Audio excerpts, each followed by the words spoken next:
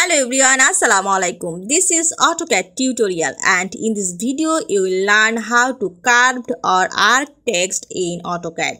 So let's get started. First I open AutoCAD 2007 to carve any text around the arc.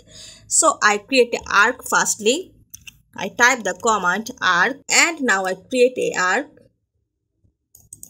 This is arc and I want to carve this text around this arc, so I type the command ARCTEXT, ARCTEXT, that means ARCTEXT, then press enter and now select the arc, and now you can find the dialog box arc align text workshop, and now you can find here the option on convex side, on concave side, and this is outward from center and this is the inward to the center of the arc.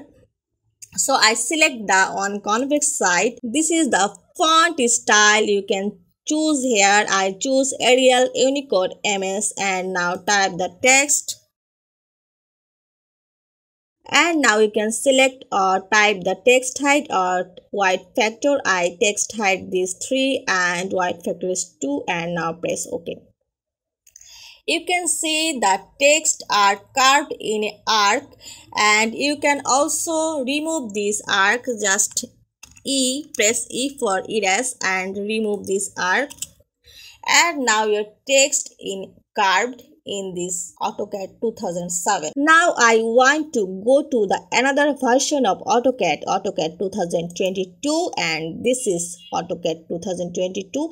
Type the command arc and create a arc.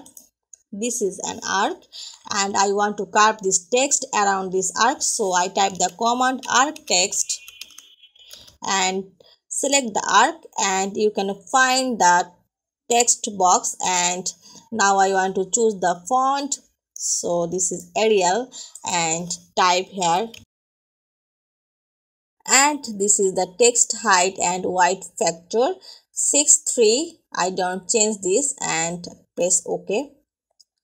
You can see that text are so many close, so I want to change this, so I press again ARCTEXT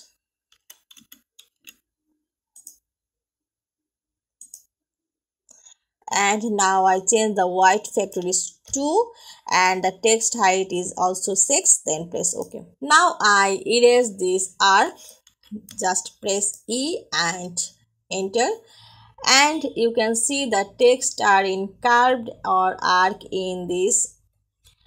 I hope you'll enjoy this video. Thanks for watching and don't forget to subscribe my channel. Thank you.